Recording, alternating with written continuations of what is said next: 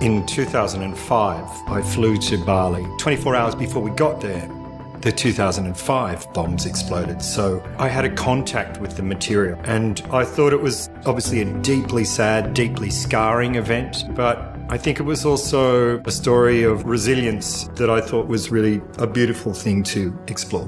It was important to me that the people depicted were consulted, were okay about seeing themselves represented.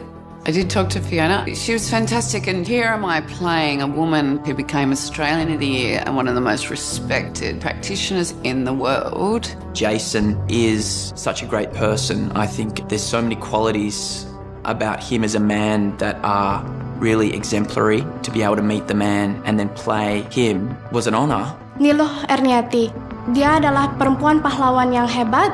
Dia kehilangan suaminya dan harus bertanggung jawab mengurus anak-anaknya. Dia bisa mengatasi dan juga bisa memaafkan dengan tulus ikhlas dengan semua yang telah terjadi padanya dan anak-anaknya. Polly's an incredibly inspiring human being. I got to speak to her, and she's got such an unbelievable desire and thirst for a full life. Audiences should watch because it goes a step further and tells the story from all different perspectives.